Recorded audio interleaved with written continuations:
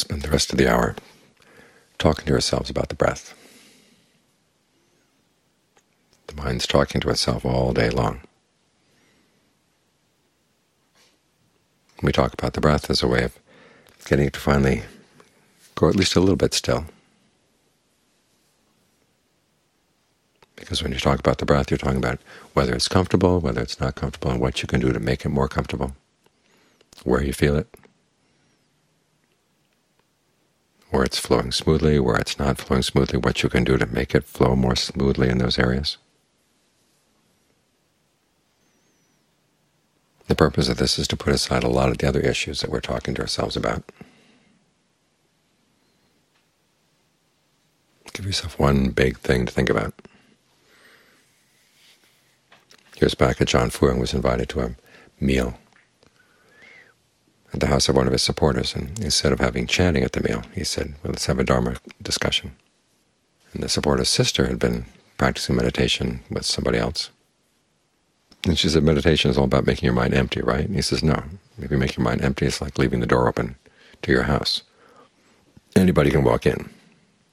Any thought, any idea, just walk right in. You've got to give the mind some work to do. Keep the door closed. Focus on cleaning up your house before you let people in. So talk to yourself about the breath for a while. And learn how to trust the voices that are wise and to look a little askance at the ones that are not so wise. Realizing that there are dangers in the mind. In fact, that's the beginning of not only heedfulness, but what you might call right heedfulness.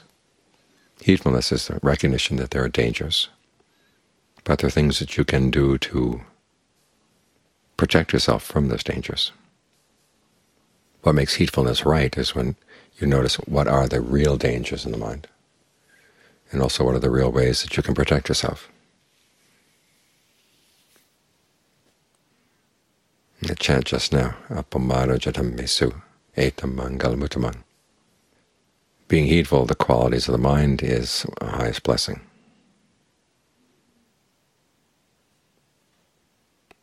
All too often we're heedful of the wrong things, or afraid of the wrong dangers. Dangers from coming from other people, the dangers of having an unpleasant situation. There are dangers there, but they're not the real ones, not the ones that can really devastate the mind. The ones that devastate the mind are the ones that come from within. These voices in the mind, you can't trust them all, because they can get you to do all kinds of things. Many times we see people building up something good in their lives, and then some little voice gets in the mind and they turn around and destroy it. This is what the dangers are. As the Buddha said, we go through life with cravings as our companions. We learn to trust them, we treat them as friends. But as John Swett commented one time, we've got everything backwards. We have to see suffering as our friend and craving as our enemy. Well, there are things we can learn from suffering. You want to get to know it well, because it can teach you all kinds of good lessons. Whereas with the craving, you've got to watch out. You have to be all around in your heedfulness.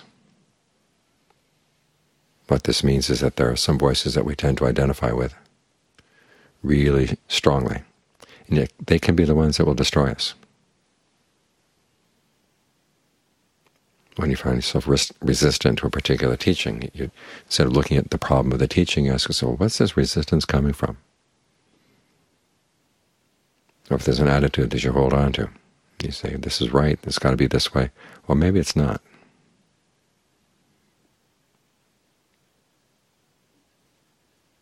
Because it's these voices in the mind that you trust. They're the ones that they can eventually lead you astray if you're not careful. This is why we have people practicing for a while and then giving up on the practice. It's a voice in the mind that they're not willing to look into, one that they trust implicitly, because it sounds like their voice, their real voice, the real them inside. And that's something you've got to watch out for. If the real them is getting you to do something that's going to pull you away from the path, you can't really trust it. This is why John Lee has that image of all the little voices in the mind, all the beings that are traveling around in your body. They leave ideas in your head. And it's his image for getting you to look askance at the voices you tend to identify with, the thoughts that come into the mind. This is one of the reasons we work with the breath, to give yourself a place to stay in the present moment. That's not in the mental conversation. It's the physical sensation of the breathing. Bathe the mind in that. If you're thinking about that, talking about that to yourself, get so that you can get it all around the body. Think of the body being bathed in the breath. And think of your inner sense of the body sort of being properly in the body. We have this sense of ourselves. It's almost like an ectoplasm that can change form. Sometimes it's in line with the body, sometimes it's not. But think about your head being in your head, your torso being in your torso, your arms in your arms, your hands in your hands. Get this inner sense fully in the body, filling the whole body. That can help get you out of the conversations. There'll be a little bit of commentary in the background, but it's just basically breath, breath, breath at that point.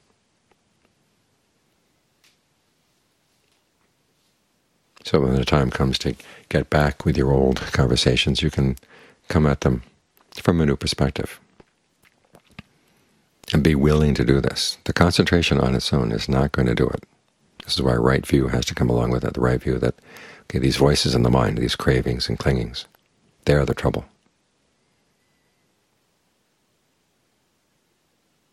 Even the ones that you've identified with very, very strongly.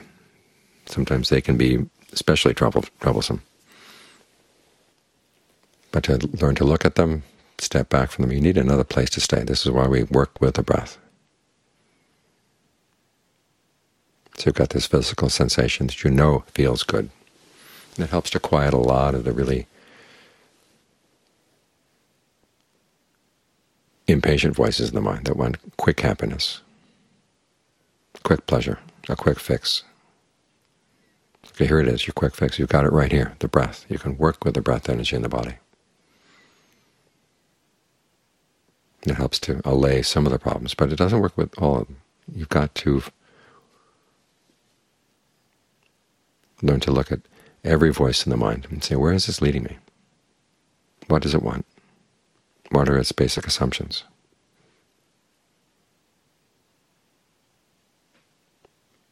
It's like learning how to read an ancient text. You've got to figure, okay, what are the basic assumptions of the author?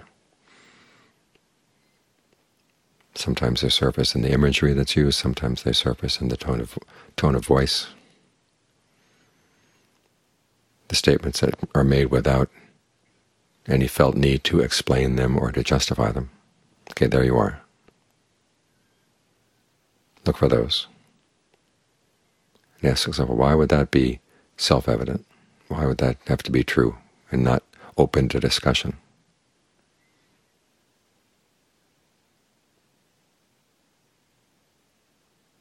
So try to develop a sense of well-being in the body, well-being in the breath, so you can do this kind of analysis and not feel threatened by it. Some of the voices will feel threatened, but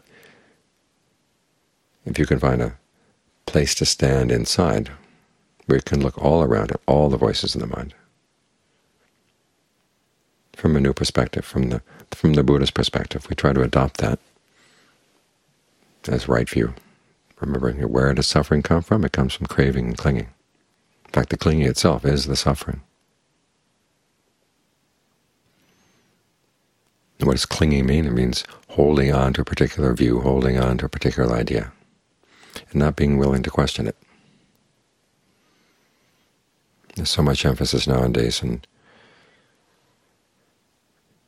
trying to adjust Buddhism so it fits into our culture. Well, the whole point of Buddhism is it should ask us to pull out of our culture, our sense of having to belong to this crazy, insane culture we've got here.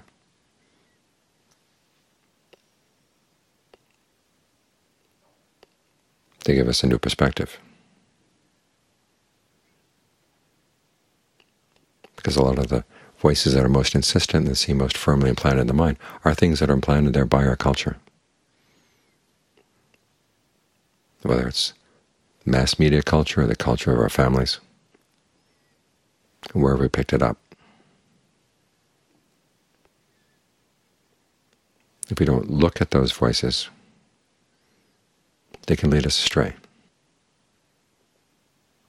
Again, as I said, this is where a lot of people who practice for a while and then they stop practicing. It's because they've got voices in the mind that they're not willing to look at, not willing to disidentify with.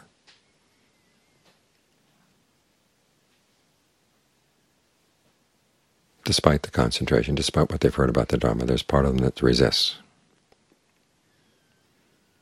You've got to learn how to turn around and look at that. That's what it means to be heedful of the qualities of the mind. And when you can do that in all around way, it really is a blessing. It really is a protection. That word mangala in the sutta just now has both those meanings. It's a protection. It's something we use as our tool in developing heedfulness. But it's also a blessing. It leads to happiness. If this didn't lead to happiness, it would just be a very tense and fearful teaching. But it's not. It's confident. There is a way out. But it requires examining everything and putting in the mind in a position where it can examine everything from a sense of well-being, sense of stability. So it doesn't feel knocked over when it recognizes that some of the voices that it's been listening to all along are really not worthy of any trust. So get some trust in the breath. Get some trust in the process of concentration, getting trust in the process of getting the mind to step out of its conversations.